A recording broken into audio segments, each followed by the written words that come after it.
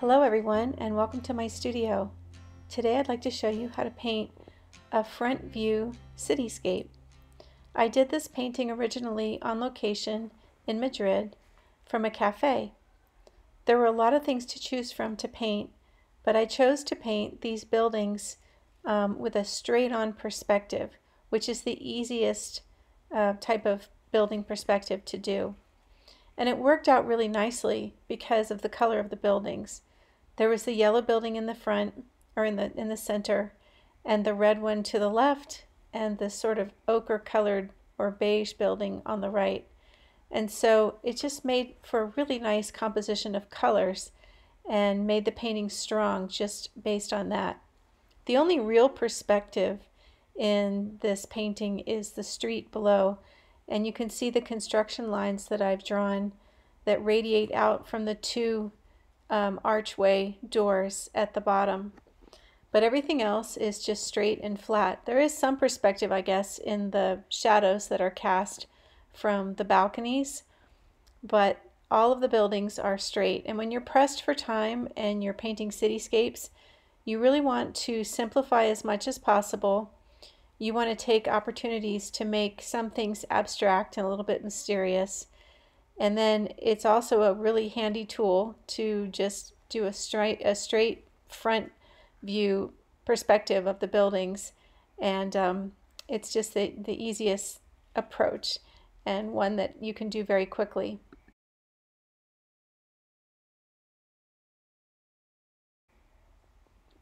What really attracted me to this scene was the light and shadow. The shadows cast from the balconies were so pretty. The other thing that I really liked in this scene was one balcony which had some red begonia or geranium flowers, and so I decided to add those flowers to the next balcony as well. So I embellished a little bit. I'm starting out by blocking in the main colors of the buildings. So for the top yellowish building, I used a combination of cadmium lemon and azo yellow deep, which made a nice medium cadmium lemon, or excuse me, a nice medium cadmium yellow. And then for the building underneath, that part, the part that surrounds the two arch doors, I used a combination of yellow ochre and azo yellow deep. For the building on the right that's beige, I used yellow ochre and a lot of water. I also used yellow ochre for the small brick details just to the left of the yellow building and to the right of where I'm adding this red. This red is a salmon color that I mixed with cadmium red and a little bit of azo yellow deep. I simplified quite a few things in this composition. There were some awnings and umbrellas that intersected the buildings. I eliminated those. I looked for interesting shapes. So I really liked the little blue street sign with the white arrow in it, the one street lamp. That was sort of something that I saw quite a bit of in Madrid, so I wanted to include that. I liked the combination of circles, squares, and rectangles in this flat composition. I'm using burnt sienna by itself to paint this small section on the right. I probably sound like a broken record, but I had taken my small watercolor block and this tiny tin with me, and one travel brush, a pencil, and an ink pen, and an eraser, and a small water cup. And it was so easy to take with me. I had it in a small tote bag, and it just allowed me to be spontaneous and paint wherever I could find a place to sit in the shade and something that I wanted to paint. I didn't have to unpack a lot of things. It was easy to just pop the tin out, put it on the table. Nobody at the restaurant ever minded that I was painting on their table, or painting my painting using their table. And anyway, it's just so easy and fun and easy to take anywhere. And once you get used to using these small sets and taking them with you, you'll find yourself painting things you never thought you'd paint before. And you don't make plans necessarily to go and paint a specific place, but it allows you to just have the freedom to be very spontaneous and take your paints out wherever you are and just start sketching and painting. So when you're painting pavement, as I'm doing right now, it's a really good idea to not make it gray. Pavement is usually gray and it's usually ugly, and it's an opportunity as an artist for you to make it more beautiful. So what I usually like to do is do a gradation of colors. So you can see that on the left side I started with a reddish pink color, and it's lighter than the red on the building. So when a color is on a horizontal surface, it's usually a lighter value than the same color on a vertical surface. So I wanted to make a reddish color on the left and then a warm tone in the foreground, because warm colors come forward and that adds to the feeling of depth. And then as the colors got closer, as the cement got closer to the building, I made it a bluish violet. And this will tie in nicely with the blue that lines the two arch doorways, and also complement the warm yellow on that section of the building.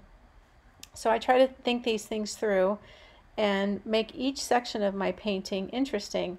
So cement could be the most boring part of the painting, maybe something you'd even think of eliminating. But instead of eliminating it, if you think of it as something that you can play with and make it interesting and do a triad of different colors or whatever it is that you want to do, then it becomes something worth including in your painting.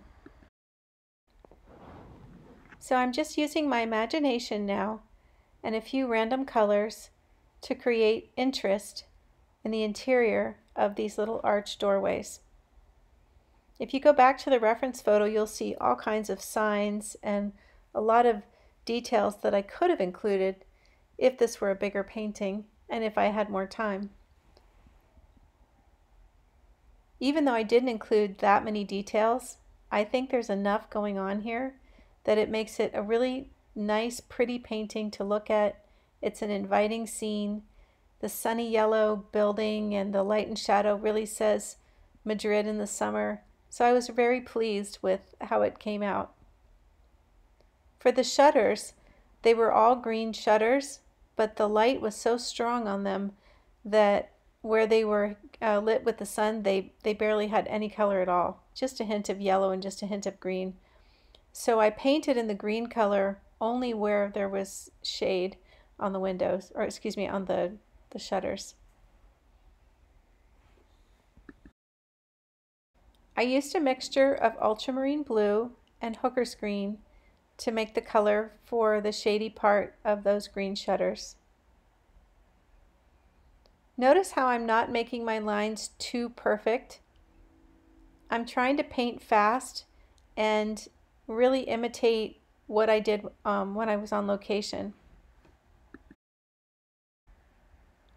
My brush lines are sort of similar to my ink lines in that they're very loose, and I always try to make the vertical lines vertical and pretty straight up and down, even if they wiggle and wobble a little bit. The horizontal lines I play with a little bit more. I'm painting the begonias now using cadmium red by itself. Not too much water. I wanted it to be a really nice bright red. I'm going to use hooker's green for the leaves, and I've added a little bit of azo yellow deep and yellow ochre to that green to make it a more natural looking green than the green in the shutters. Now I'm using a mixture of burnt sienna and quinacridone purple bluish to make the color for the shutters on the yellow building. I'm not using burnt sienna by itself because it would be too red and would tie in too closely with the red on the building on the left side. And I also didn't want it to be too warm because the building is yellow. So adding a little bit of quinacridone purple bluish really toned it down to a nice, I wouldn't call it a gray brown, but definitely a toned down brown and a prettier brown. Now I'm going to start adding some of the darker details, and I'm going to be using a combination of quinacridone purple bluish plus ultramarine blue plus burnt sienna in different percentages. So some of the time I'll have the dark be more violet and have more of the quinacridone purple bluish in it, and at other times it'll be warmer with more burnt sienna, and sometimes it'll be cooler with ultramarine blue. When you're going to put darks in your cityscape, it's a really good idea to have the darks be colorful and be in harmony with the other colors in the painting. So it's also a good idea to have thick lines and thin lines for your details. You don't want all of your lines to be the same width. So to do that, I use my pointed brush, round brush, and sometimes I push a little bit harder when I'm making a line, and that makes the line thicker. And at other times I have a much lighter touch, which makes the line thinner. For these construction lines, you can see that this violet color is a little more blue and it's a little darker, and you see how I'm making thicker lines along the bottom of the building, but the lines coming forward are some thin and some thick. I don't want these lines to be too even. I like everything to be a little bit wonky and a little bit uneven, because that's what makes a painting special. That's what makes it different from a photograph, and that's a way that you can add rhythm and some line design to your cityscape. The last thing you want is a cityscape that's too perfect. And one of the ways too that you can avoid making your cityscape too perfect is to try to push yourself to paint a little bit faster. When you paint faster, you end up painting more intuitively because you're pushing yourself and you're not allowing yourself to be thinking too much about what you're doing. You're just sort of going for it, if that makes sense. And when you paint more spontaneously, you'll have more imperfections in your work, but you'll also have some really interesting areas where you might surprise yourself and do some things with your painting that you didn't anticipate being able to do. The other thing that happens when you paint spontaneously is your paintings usually tend to be fresher looking. Your lines are cleaner because you're not second guessing yourself so much. When you think too much about what you're painting, you can end up second guessing a lot. You can end up putting colors down and then taking them off and repainting areas, and before you know it, your painting looks overworked. And when you paint spontaneously, even if you make mistakes, they usually still have a fresher look. I hope this all makes sense to you.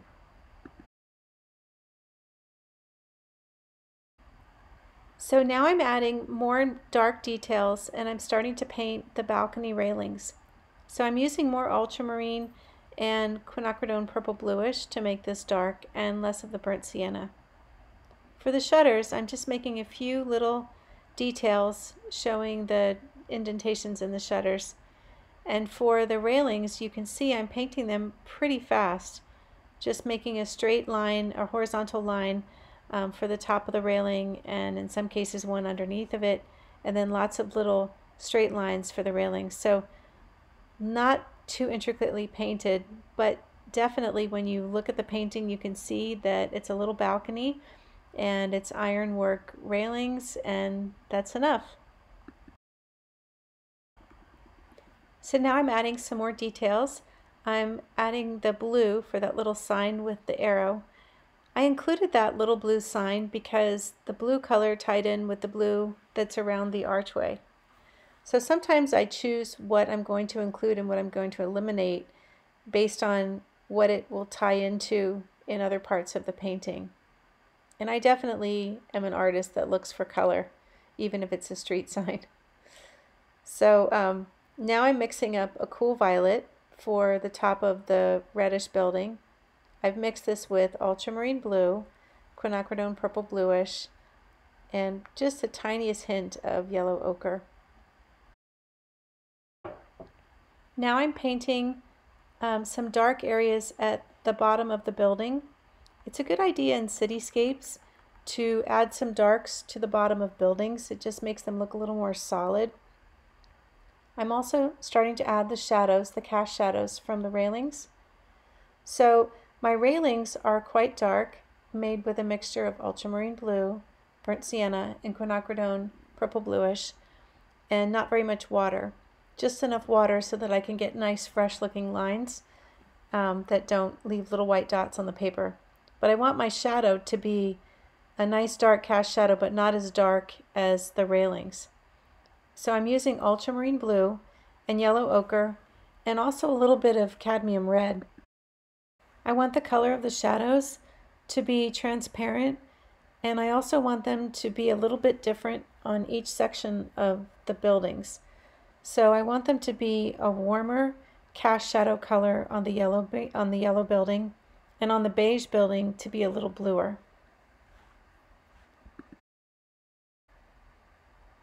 So I've been able to use this number 6 brush for the entire painting. For a 7" by 10" painting, you can use a number 6 brush very easily to do the whole thing. If the painting was 9" by 12", a number 8 would probably be a better choice if you only were going to use one brush. When I travel, I usually take my whole set, which includes a 2, a 4, a 6, and an 8. But if I'm only going to take one brush with me and a small block like this or my sketchbook, then I usually just choose the number 6. So I'm making sure that my shadows are transparent, and I'm working rather quickly, making some vertical lines on the left side of each one of the windows and just filling in a nice shape underneath the window. It's amazing what adding shadows can do to architecture. It just makes everything just sort of light up.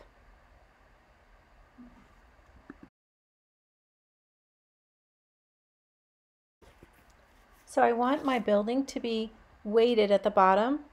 I mentioned having some darks at the base of the building, but also the lower part of the building underneath the balconies and above the ground. I want this to be an overall darker value. So I added some cast shadows. I'm using quinacridone purple bluish and a little bit of burnt sienna, and also a little bit of green in between the two blue arch doors. I just felt like it needed a little green in there, and I saw a hint of that on the building, and it just gave me the idea that a little bit of green thrown in there would be interesting as well. I've put some more blue on the burnt sienna, or on the part of the building that has burnt sienna, just to add a little dark to it. And I'm making the bottom part of the red building an even darker red at the bottom. So just helps give the building weight, and having it be darker at the bottom makes the top part look even sunnier and brighter. I find nowadays that I really look for having a lot of contrast in my paintings. I really like some bright lights and light colors like the yellow on the building, and in contrast also some very dark darks, staying away from midtones more these days. I felt like the pavement in the foreground needed a little more color underneath the blue archway, and so I added a little extra splash of blue. So now the painting is mostly finished, and I'm going to add a few more finishing touches. When I'm in the finishing stages of a painting, and it's a painting that's a lot about light and shadow, I tend to look for heat and cool towards the end, and I tend to want to push the warmth a little bit. So I'm adding a little bit of yellow ochre and some azo yellow deep here and there, where I want to just add a little bit of extra sunshine. I guess that's the right word. I want to push the warmth, push the sunshine, and just give it a little extra glow. And then I also want to push my contrast a little more in my darks and maybe add a few extra details. I thought my street in the foreground looked a little too unfinished, so I'm adding some details. I'm softening the edge of the building where it meets the ground. That will help create depth because edges get softer as they go back in space. And then I added a little bit of burnt sienna towards the front. I'm going to add just a little more warm yellow to the building in the center. That should finish up this painting very nicely. Thank you so much for watching. I hope you enjoyed learning how to paint a front view cityscape of this beautiful collection of buildings in Madrid.